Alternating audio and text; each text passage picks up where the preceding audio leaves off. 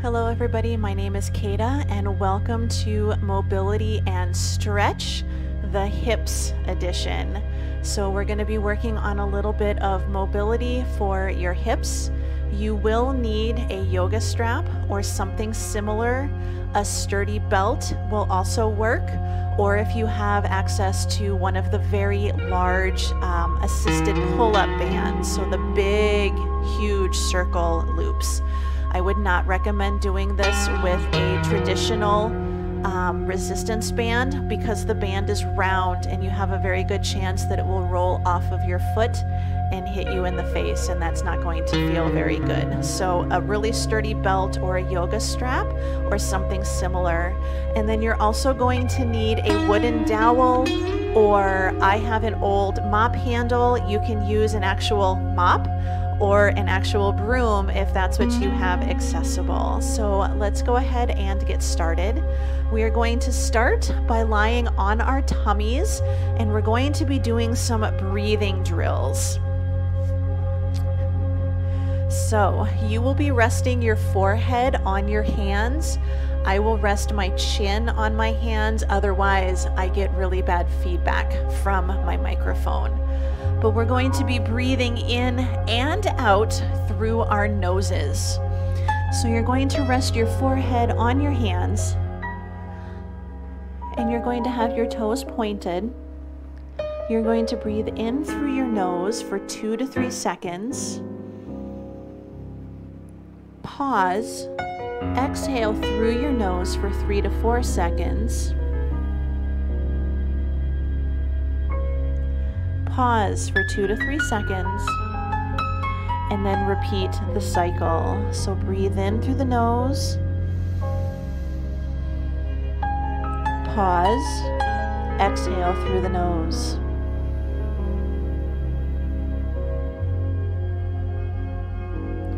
Pause. Inhale.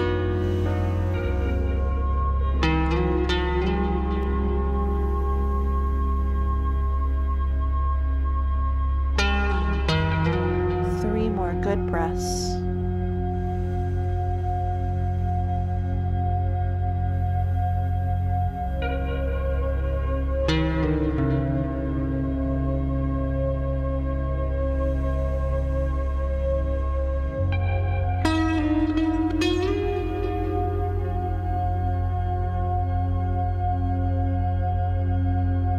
Last one.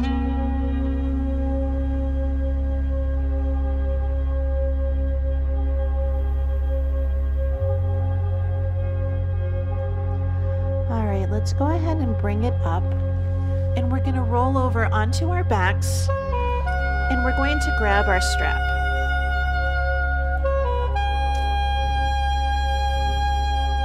So I'm going to start by moving my dowel out of the way. So I'm going to start with the strap underneath my left foot, and I'm going to place it just below the ball of the foot. I'm going to have that leg straight, and I'm going to take my right leg and I'm going to have my knee bent and my foot flat on the floor. I'm going to roll all the way down so that I'm lying on my back. And to start with this exercise, we're going to take our left leg, and you're going to straighten your knee by tightening your quad. So straighten the knee, and you're going to pull the toe towards the knee. You're going to take a nice deep breath in, and as you exhale, you're going to use the strap to help you lift the leg, keeping the knee straight until you feel a stretch. Hold for 2, and then take it back down again. Let's lift again. So use the strap to help, and then set it back down. Good. Lift. And down. And lift. Now the trick with this one is you have to keep the quad tight and the knees straight and the toes flexed.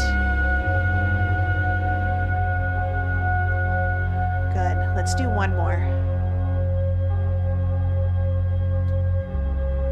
Good, relax a little bit, and we're gonna adjust the strap, and we're gonna place it so it's under the ball of the foot, securely tied around the pinky toe and the ball of the foot and the big toe.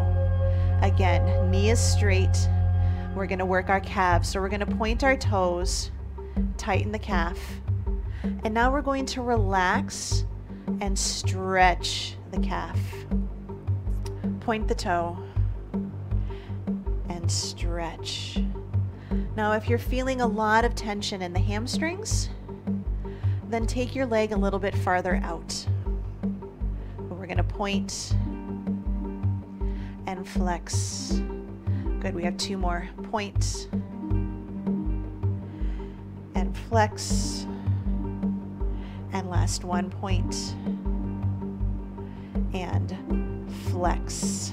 Good, and you're going to bring it in, and you're going to place the strap again just below the ball of the foot, not quite in the arch. And you're going to bring both legs up and try to have them perpendicular to the ceiling or perpendicular to the floor if possible. Both legs, the knees are straight and the toes are pulled towards the shin. The leg with the strap stays right where it is, and you're going to slowly lower the right leg, getting close to the floor, and then coming back up again. So notice my left leg is not moving at all. So the strap is holding that leg in place. My quad is tight. Now, if your hamstrings are very tight, you can take the leg out a little bit, but keep that core braced so your low back is supported.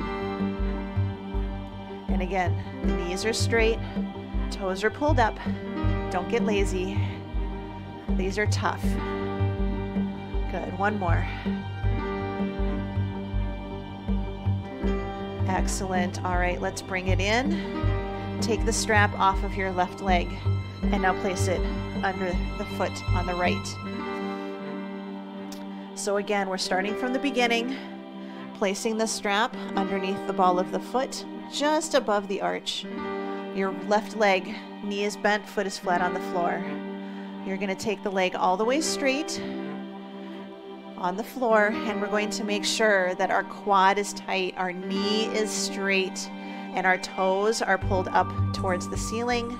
And we're going to use the strap to help lift our leg until we feel a stretch in the hamstring, and then we release. If you're bringing it up so high that you feel pain in your hamstring, stop before you get to that point. We want to feel a little tug. We don't want to feel any sharp pain. If there's sharp pain, your leg is telling you that's too much, and your leg will win.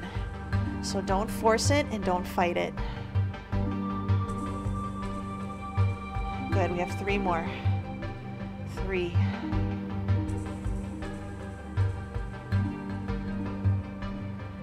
And 2.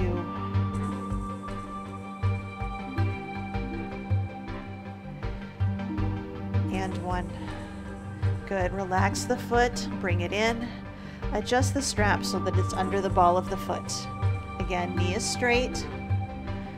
You can take the leg out a little bit. If it takes pressure off the hamstring, we're going to point the toe. And now we're going to use the strap to help pull the toe back and stretch the calf. Point and pull. Point and pull. 3 more. Point and pull. Point and pull. Last time, point and pull. Good. Bring it in. Return the strap to just below the ball of the foot. Both legs are up. Knees are straight. Toes are pulled and flexed. The leg that has the strap stays right where it is. Now your left leg is going to lower down and bring it back up again. lower, and lift. So this strap holding the leg up is helping lock in a neutral hip position. If your leg doesn't make it to the floor, that's okay. Stop where you can and bring it back up again. You can always roll up a towel or place a pillow underneath the leg for a stopping point. Good. Notice my other leg is not moving at all. I am bending my knee a little though, so watch out for that. Last one. Good. All right, let's bring both knees in. Remove the strap. Set the feet down. Left leg is going to be on the floor in a glute bridge position. Pull the right knee into the chest. This is locking our pelvis into a position to help keep our spine neutral. Take a nice deep breath in, and as you exhale, push through the heel on the left leg, lift, and then set it back down again. We have 5 more. 5. 4, 3, 2, and last one. Good. Readjust for the other side. So pull the left knee into the chest. Right heel is on the floor. I lift the toes to make sure that I'm pushing through my heel and not trying to push through my toes. Nice deep breath. And exhale and lift. Now as we do the next 5, think about what your knee is doing on the leg that's lifting and lowering. Kind of keep an eye out. Sometimes it likes to wobble, or sometimes it likes to kick out to the side or to knock in. And we want to avoid that. We have 2 more. 2. And last one. Lift and lower. Excellent. Let's roll ourselves up, and we're going to grab our dowel. So again, you can roll to the side or bring yourself up. Now we are going to be in a half kneeling position. So if you need to place something underneath that back knee, you can roll up your mat, or you can find a little bit of a cushion. You can also do this exercise in a lunge position, but you really have to watch your form if that's what you choose to do. So we're going to grab our dowel. We're going to take our right leg back, and our left leg is front. We're going to tuck our toes under in the back. Sometimes putting a little pressure on those toes takes pressure off of the knees. In this position, you want to be sure that we're not shifting our weight into the front leg.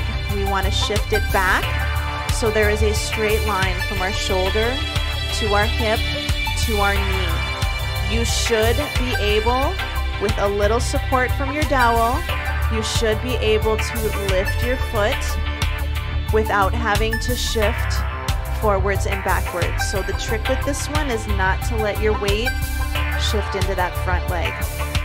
Keep it to the back. So get into your position, nice and tall. I take this behind. If your shoulders don't like this, you can have it in front, but it must be glued to your breastbone. Don't let it separate. Nice and tall. Left leg is forwards. I'm rotating to the left and back into the center. So my hips, knees, and toes remain pointing forwards as I rotate my torso towards the corner. Here's 3. 3 more. 3. Good. Notice I'm leaning forwards, so I shifted my weight back. Good. 1 more. Good. Return to the center. We're going to switch sides. So again, weight is in the back leg, glute is squeezed. I'm going to do this one with it in front so you can see how it feels. Rotate, good. Rotate and center. And rotate.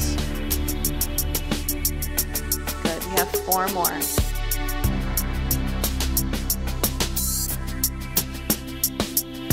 Good, and 3. Now the trick with this one is our shoulders are down and back. We're not letting our hip wobble. Good, last time. Excellent, and center. And we're going to come to a standing position for our last exercise. So, you're going to take left leg is forwards, and I know I'm opposite you. Left leg is forwards. Right hand is going to be up top. Left hand is going to be in the small of your back. So do the best you can. We want to have 3 contact points. So we want to have it running from our head, touching the back of our head, touching our spine, and running through the crease of our hips. So we are going to have our weight in the left leg, take the right leg back just a little, and keeping contact with all 3 points, we're going to fold forwards, sinking into our left leg just a little, and then come up nice and tall. This is a balance challenge. So forward and back up. So if you watch, you'll notice that I am not allowing the dowel to come away from any of the 3 touch points. If you feel that the dowel is not touching the glutes anymore or the head, you may very likely be rounding your spine instead of hinging at your hips. Here's 2. Good, and 1 more.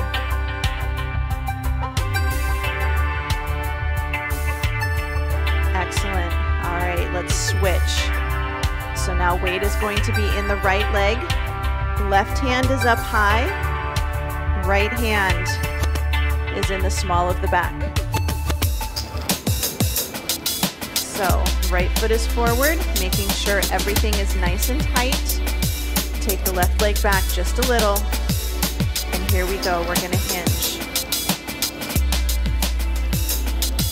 And come back up.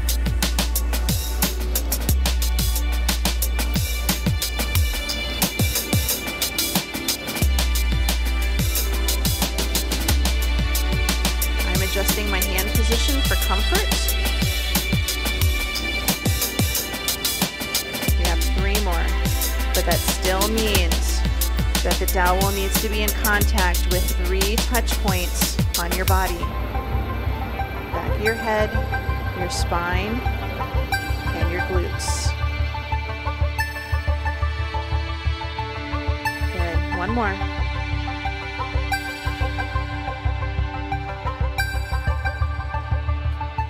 Excellent. Let's bring the dowel down. And those are your mobility drills for your hips. They're a little bit challenging, but work through them the best you can. Focus on quality over quantity. Most of the rep ranges are about 6 to 8. Start with 6, and if there are some that 6 is too many, start with 3 to 4. You can do this every day as long as your hips and the rest of your body are okay with it. Typically go through 1 round. As you start to get better and as you start to progress, you can repeat this for 2 and up to 3 full rounds. But start slow, listen to your body, listen to your hips, and I hope you enjoyed our happy hip mobility drill, and I will see you for the next round. Have a wonderful day, and I'll see you later.